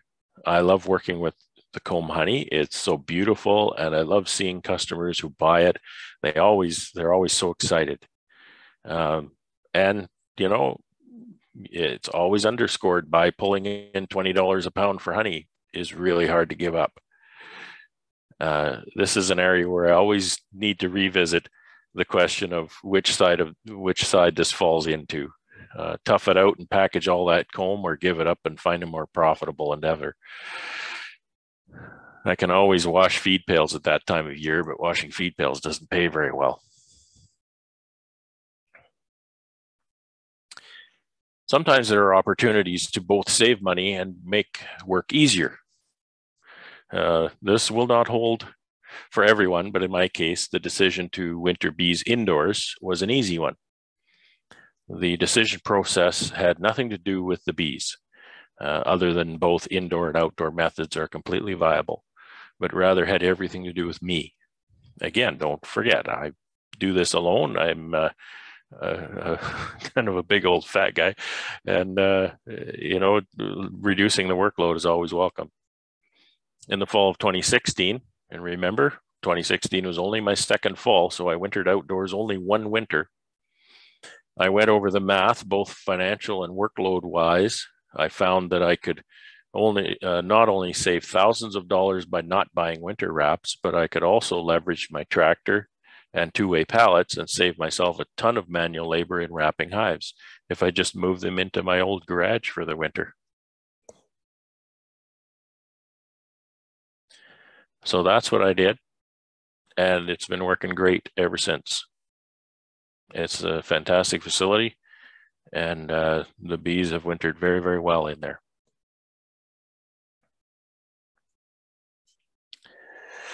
So attention has to be kept on the main goal, honey production. I will never agree that it's honey production at any cost. I do believe in operating a business in a responsible manner, and a manner that has to be either positive or at the very least have a benign impact on the world around you. I've never met a beekeeper who keeps bees just for the honey. Beekeepers keep bees for the bees. The honey pays the bills and buys more bees, and we all need that. This is not to say that you can't be enthusiastic about your product. If you're not enthusiastic about it, why would your customer be? In my first year, I set a box of bees in my backyard, and they produced some rather light and tasty substance that I now call clover and wildflower honey. And this is an example of what I got that first year. and I've scarcely got it since. Every year it's a little different, but I don't know that it's ever been quite that light. I didn't know anything about honey.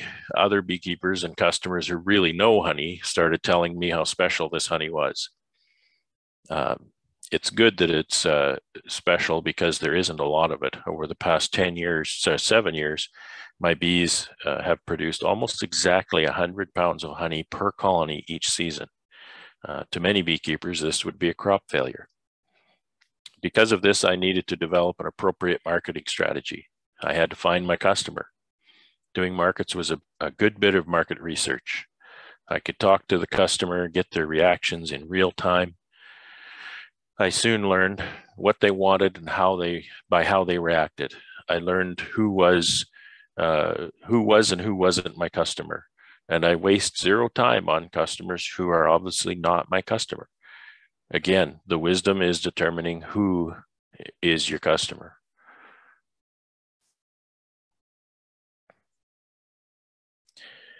Networking is important for all successful business owners. Get with like-minded beekeepers. Socialize with them, work with them. I'm sure that everyone here would attest that Red River Association is an invaluable resource for networking with other beekeepers, and not only beekeepers, but people from all walks of life. If you need a mechanic or a plumber or a lawyer, there's probably one in the group. In 2017, I was drafted by the Manitoba Beekeepers Association board. And all in all, I've benefited immensely from the contacts and camaraderie that I've enjoyed there. Not only that benefit, but the opportunity to see the wheels turning inside the machine is fascinating. Even if I sometimes feel like I'm not contributing, I'm told that I am, thankfully. This being said, John, I'm still not agreeing to be on the Red River Association board. Well, hold on there, Brad. Is it because John, you're breaking up. You're breaking up, John. I'm just going to ask all of your cohorts how they actually convinced you to join their board, and I'm just going to duplicate the method. So, I'll have to tell you about that sometime. It's not a story for a mixed company. I have no doubt. So I have a few slides here, and there's no nice pictures to look at, but they are axioms. I call them axioms, and maybe that's a little bit too bold, but they are things that I find are truisms about beekeeping and about life. Number one is listen more than you talk. You have 2 ears and 1 mouth for a reason. I remember when I started beekeeping, one of my favorite things, meet a new beekeeper. You go out and talk to Murray Lewis, for example. Great guy to talk to. I love that man. And you know, it was just kind of like you go to one of those beekeepers and you just sort of you wind them up and you just let them sit there and talk about bees. Resist the temptation to stand there and tell this seasoned beekeeper all of the trivia that you've learned about bees in the last week, right? I know you're excited, and I know you love the the nuances of the waggle dance, or things about honey being heated to whatever temperature. They don't need to know that because they know all that kind of stuff. What you need to know is what they know. So let them talk. Seek advice to those who share your goals and objectives. Rightly so, people will usually guide you to where they want to be rather than where you want to be. And of course, that's because that's where their focus is, that's where their expertise is. It's not a narcissistic thing or anything like that. It's just simply, where we're at. We can speak from our experience, and you need to speak to people who have the experience that you want to have. Always listen to contrary opinions, however. And again, that's the balance. Don't become a cult follower. There's a lot of cult leaders around, and don't become one of those, because you need that dissenting voice. You need that opposing viewpoint in your arsenal to develop your own methods and your own education. A smart man learns from his mistakes, and a wise man learns from the mistakes of others. So again, watch, listen, learn. That's probably my favorite axiom for life. And again, in life, give more than you get. Help others grow in beekeeping as well as other parts of life.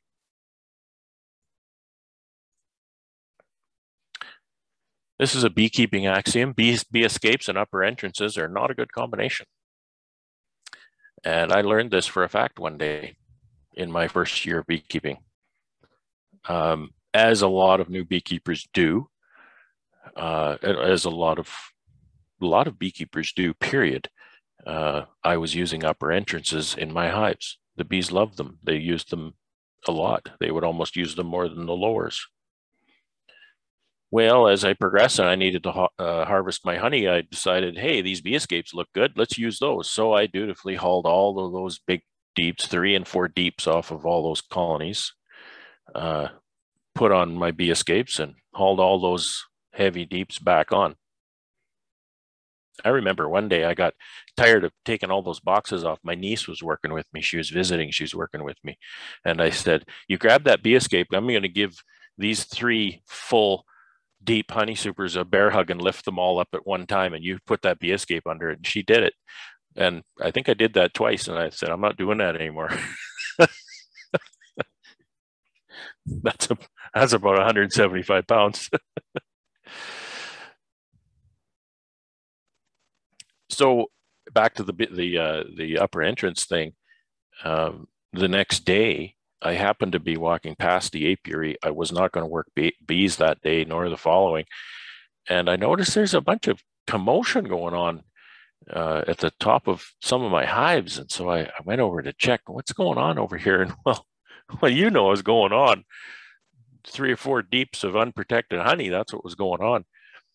So I rectified that problem pretty quick, and it didn't become a catastrophe. If I'd left that 3 days, there wouldn't have been much left in those honey supers. So actually, Tim mentioned this one. Nothing worthwhile is easy. I believe that, and that's because if what you're doing is easy, I don't think you're challenging yourself enough. You know, you have to challenge yourself to the outside of your bounds of being able to do something, because the things that you can do always mold to be outside of the things that you've done. So even if you're no good at them, right, you try things, you challenge yourself, and you do things that you don't know how to do, and then outside of that is more stuff that you can take a crack at. You get to decide then too. I don't want to do that. Maybe I'm good at it, but I don't want to do it. I'm a pretty darn good cook. I just don't want to do it for a living. Failure. Don't get down about failure. Learn from it. Failure is not the opposite of success, but it is part of success. If you're not failing, again, you're not trying hard enough. You're not pushing the bounds of what you can do and what you can accomplish. And I mentioned this already, not every customer is your customer. When you start marketing your products, if you're selling to everyone, you're selling to no one. If you try to be all things to all people, you won't be anything to anybody. You'll just be another item in the wind. You have to be different. Find something that's unique about. If there's nothing unique about your product, make something unique about yourself. Superior customer service. Superior customer service is a dying art. So it's not that hard to rise above. It's all about residuals. Making a sale is easy, and keeping a customer is what you need. So again, a little bit of pro bono, a little bit of, supporting charities or just giving things away at times. Don't sweat the small stuff. Invest in the future residual sales that you can make. There's no loyalty in price. If you can attract a customer on price, with a low price, that customer will drop you like a hot potato for a lower price. So they will not be loyal to your product. They will only be loyal to a low price. It's a very precarious place to be. And in all things, work smarter and not harder. Your daily energy is finite. You need to maximize the impact of every step, every day. Working 2 hives or 5 or 10 or even 20, you can maybe afford to waste a step on every colony. You work 100 and you waste a step on every colony. You work 150 and you waste a step on every colony. Those really add up. Over the season, those really add up. You'll be buying more shoes and you'll be seeing your chiropractor more often. At least I do. So this is the last one. Please buy domestic when you can. That customer you're expecting to buy your local honey versus the offshore, quote, honey, is the same person who makes the hive tools that cost a little more in the store. And I say that I may or may not make it in this business, but if I do make it, I won't make it on the backs of my neighbors. Surround yourself with like-minded people, but again, balance. Also engage regularly with those who have differing viewpoints. If there are 3 people in business who always agree, 2 of them should be fired because you've got too many people. You need someone who disagrees with you or has a different idea. Run your business like it was 10 times larger than it is today.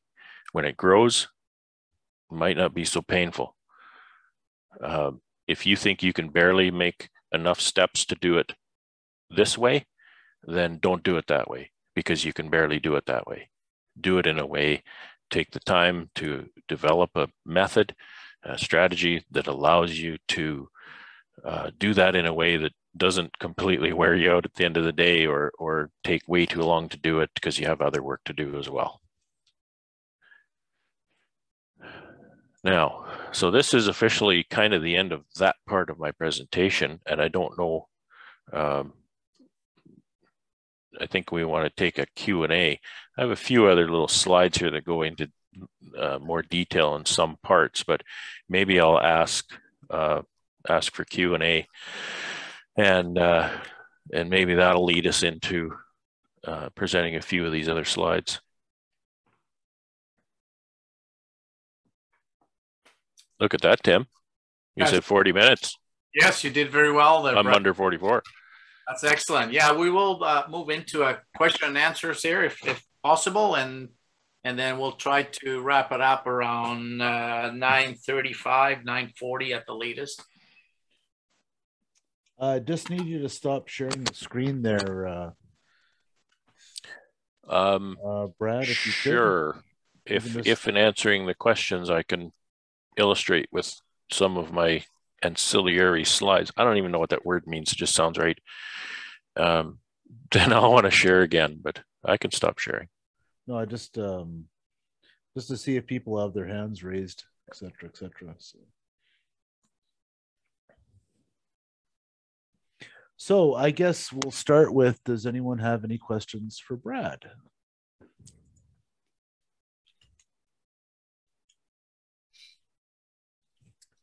The most concise presentation left everyone so completely informed. I think they're all asleep. By the way, that is what ancillary means. Dave, can you unmute your mic and ask your question? Hey, Dave.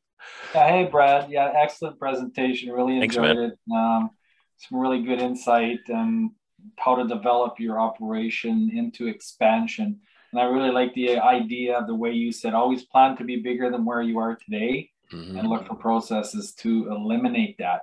I guess the biggest struggle is Honey House for me is certification, expansion. How do you look at that stuff? Have you explored that? What's your thoughts on that? I'm not sure I can help you much because I think I struggle with all of those things just the same way you do. I have a handicap because I'm kind of old and I don't have the time to pay off a big loan for a nice honey house. And so you can imagine, yeah, so we're kind of battling the same issue. So you can imagine that just kind of complicates everything down the line. And yeah, it's not an easy, I have no easy answer for that. It's do your best. Like, yeah, I don't know what I can say. Yeah, no, that's the same situation I'm in. I mean, Yeah. it's the point of investment and infrastructure, and yeah, no, I hear you. Now, on one hand, and I see Ian's got his hand up, but I was going to say, on one hand, investing in beekeeping equipment, the building may or may not pay off, but equipment really holds a resale value, I know. So, that's a plus. Yes. And it's hard to find used. Good used. Yeah. Ian. Yes, great presentation, Brad. I really enjoyed that. And Thanks, I've known you for quite a while. And I'm going to ask you a loaded question. You were my mentor for like a year and a half before you knew it. Well, I'm going to talk about you here. You talked about outsourcing. Yeah. And you talked a lot about balance, and that resonates with me. So I have a question to ask you about your dilemma between like outsourcing your queen sources, whereas you buy your queens, as compared to producing your own queens. And what is the thought process behind your choice of basically, rearing most of your own stock right now? Yeah, that's a really good question. I think a lot of people are stuck in that dilemma. My thoughts are, I believe I currently have the energy and time to do my own queen rearing, particularly because I have a number of different tools in my toolbox with which to make that happen. Currently, I'm mostly using grafting and OTS for my queen rearing and queen replacements. And that method is working great, that combination. What I really, really hate about getting into the idea of buying all my queens, particularly if I think I need to buy all my queens early in the season and I have to buy them from some far off land, these issues that you run into have only been really exaggerated in the last couple of years with COVID. Planes can't fly and shipments can't go, and you're standing there, you need how many dozens or hundreds or thousands of queens. Well, it ain't happening. Now what? So, when you're outsourcing, yeah, that's a big thing that you need to think about, not just bottom line and not just jobs I'm not good at or jobs I don't want to do. It's can I trust this supplier? When you start to get a supply chain, I outsource a few things and now I'm on the phone. It's like, and then you got to make sure you don't create an emergency, because you need to keep your outsource person happy too. And you can't always be phoning with an emergency, because then you get to be not the favorite person on the list. But yeah, I think I've gotten into a pretty good routine here with certainly with queens. So I think it's, I would like to see more people do queens. I think, I watched you start up your queen process, and particularly if you have a size of operation, like your size of operation, for example, if you even hired one person to do that whole thing, that person would pay for themselves easy, producing that many queens, and then you can spin that off into nuke sales and queen sales. So to me, that's just something that I think more people should kind of be bold and step into, to be honest. Thanks for that question.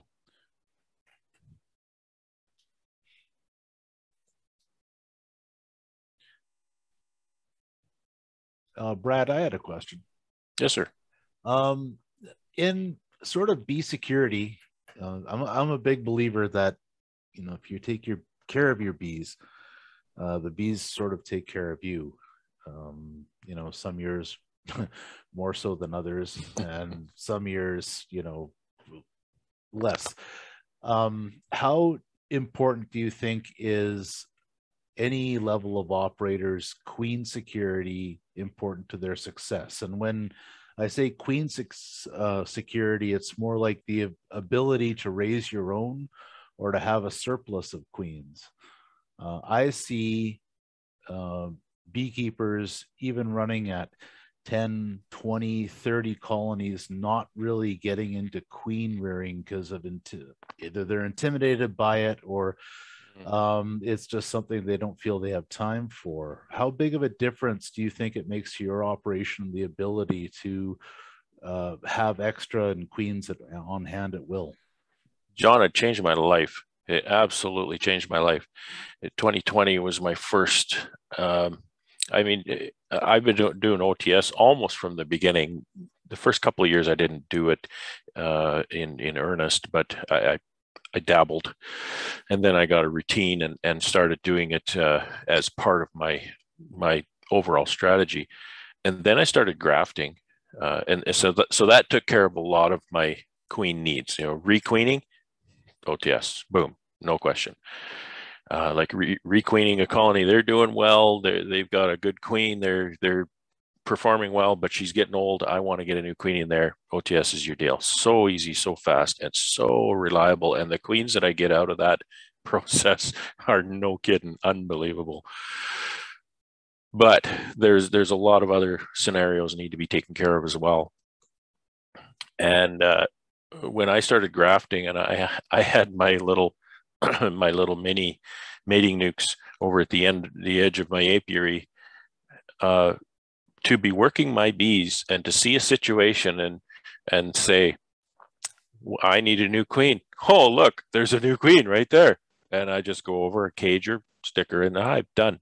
Problem solved in 5 minutes, to have that supply of queens sitting there in the wings. You see what I did there? Bees, wings. So that absolutely changed my, and coupled with marking my queens, when I started marking my queens, not just keeping track of the colors, but just simply finding that girl in there. Now I can do so many more manipulations in my colonies because I can actually reliably find the queen because she's marked. And I've never killed a queen marking her. Well, that I know of. Maybe she died later on, but I mean, I've never just squashed one or nothing like that. Well, we all have 600 million drones to practice on. That's my theory. Yeah, and I practiced on that gadget that I use. I'm not comfortable grabbing them with my fingers, so I do use that gadget, but I practiced on 2 drones, and it was so unbelievably easy that I went straight to queens. And it was awesome. So does that kind of cover that? That's quite concise. Yeah, again, life-changing. And again, thanks for the personal, presentation of your journey, because not a lot of people are willing to, get engaged in discussion, on honest and open discussion. And I, like Tim, I'm a big believer in everyone sharing their successes, but also their failures as well, because that's how we learn. And if anything, in our knowledge transfer, it's not all about experience. It's also about some of our horrific mistakes and how you can avoid them too. Yeah. So thanks again for the time. But yeah. Question in chat about what gadget do I use? It's called a one-handed queen catcher. It's a Man Lake product. I believe both Bee Mate and Dancing Bee here carry them.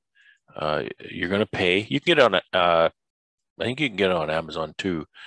But I will caveat this: it's blue. Do not buy the yellow one. The yellow one is kind of a knockoff made in China, and there's some dimensional differences to it, and it doesn't work nearly as well. Get the Man Lake one. I think you're going to pay, like, I don't know, $25-30 for it. And I've actually improved it a little bit in my side, and I've got I've got anybody who buys one, just email me and I'll send you my little improvement on it to add to your queen catching gadget.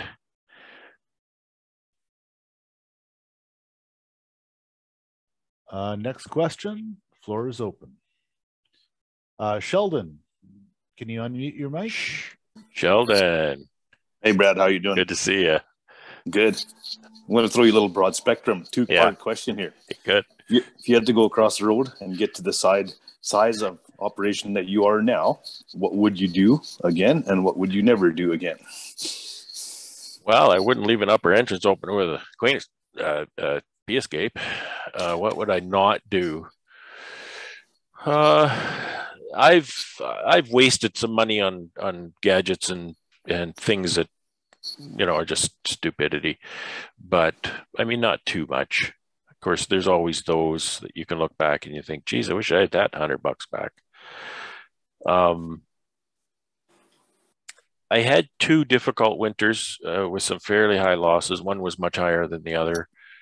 I don't know if I could do a whole lot to have fixed those. I think the second one was kind of a result of either damage by Formic Pro or ineffectiveness by Formic Pro, and I've not had the courage to use Formic Pro since. I don't want to diss the product. It's a certified product and it's tested and all that kind of stuff. I may have used it wrong. I may have, it may have been improper the way I did it or something, but what would I do? What would I do? Yeah, I don't know. I think I've rolled along pretty fast overall. And if I hadn't had those 2 bad winters, I certainly would have reached my 150 to 200 goal, a year or 2 ago. But boy, you need those failures. You need those failures. Those failures keep your feet on the ground, because if you don't have those failures, then you start flying in the air and then, man, when the wind comes out of your sail, you come crashing down harder than anything. So you really need those failures. They really make you who you are. Keep you humble too. So yeah, I'm never good at answering those. Sorry. What would I do? I'd start with about an additional $100,000, and I'd start 20 years earlier for sure. I hear that. Yeah. So that's the best I can answer that. Thanks for the question. Good. It's supposed to be a quick off the top of your head question, but thanks for sharing that, Brad. Appreciate it. Yeah, no problem.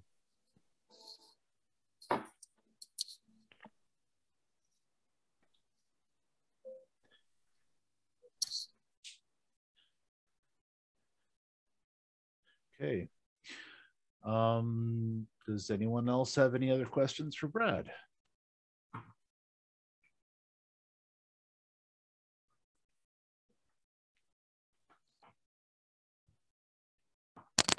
No other questions. I'm just going to quickly do a big thank you, Brad, for this wonderful presentation.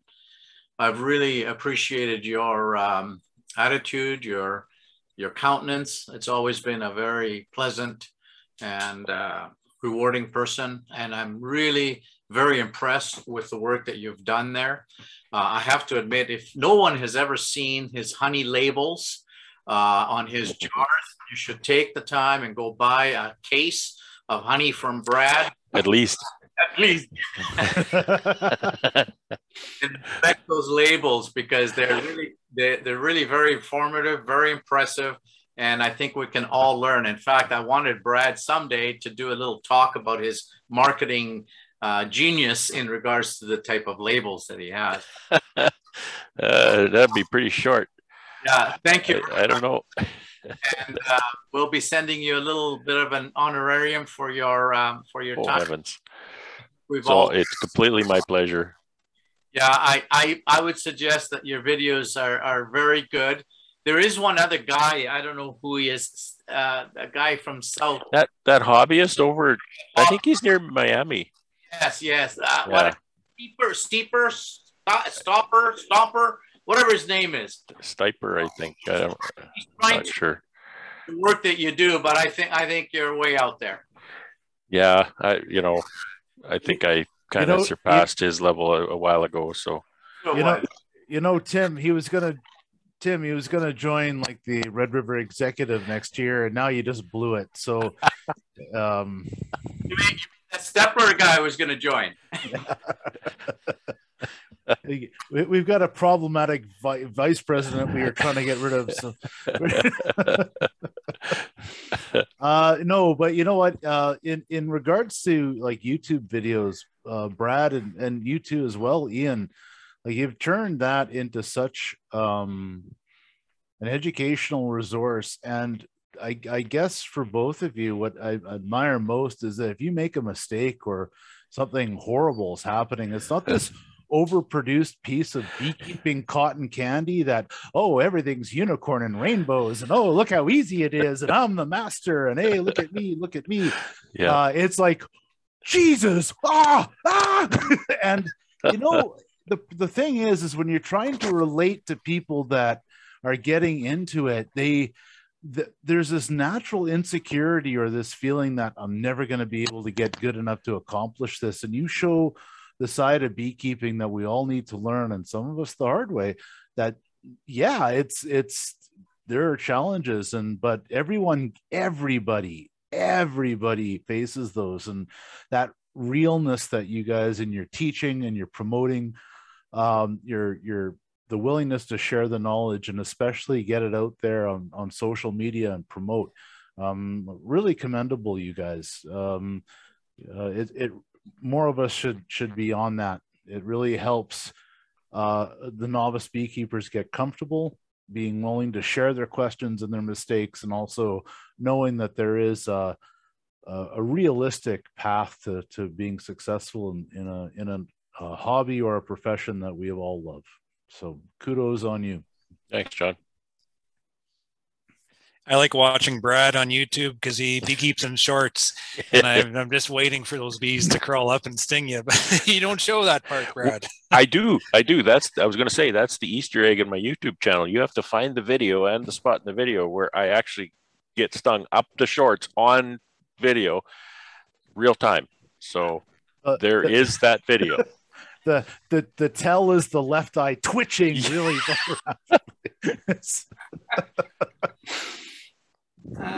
It was exhilarating. I'll give you that.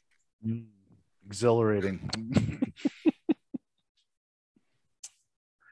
Okay. If there isn't any other questions, I think we're going to officially shut the meeting down. However, like our Tim Hortons after production parties, when we meet physically, a lot of us still hang out and just kind of shoot the breeze and talk bees. So officially, I'd like to bring the October Red River Apiarists Association webinar to a close, but do feel free to hang out with the rest of us. And if you have any questions, especially because this can be a very trying time, especially for novices, feel free to hang out and enjoy the banter.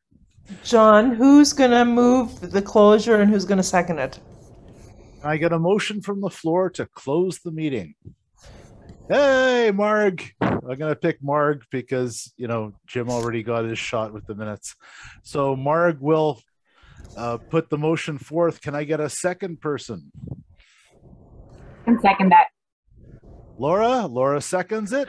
Everyone raise their hands if they want to call it a night. Or transition into the after meeting meeting. Or transition to the after meeting. Otherwise, we're all going to be trapped here forever. So, everyone loves an ongoing. We have 9 participants out of 44. Oh, come on, everybody. See, this is the problem, Brad. You become a superstar. Now everyone wants it to keep going. 18, 19. Got to have 4 more. There we go. 20. The majority rules. We will close the meeting officially. Thank you very much all for coming. Big thanks to Brad for doing the presentation. You know what? Looking forward to seeing you guys in November. But feel free again to hang out and chat bees with the rest of us. Have a great night, and everybody stay safe.